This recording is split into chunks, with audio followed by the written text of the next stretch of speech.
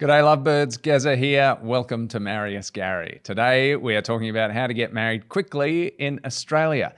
Now, not that long ago, I received a message at 2 a.m. from a young couple asking if I could come round and marry them.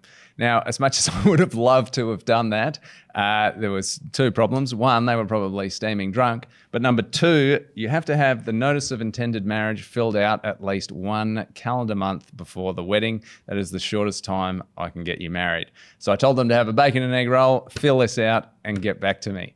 The only other way that you can get married within that calendar month is to apply for a shortening of time, but you have to have special circumstances, which are either employment-related, circumstances regarding the wedding arrangements or religious considerations, medical reasons, legal proceedings, or an error in the given notice. You also need to have a letter from the celebrant saying that they are willing to accept the gig and that they understand the circumstances. Well, that's it from me.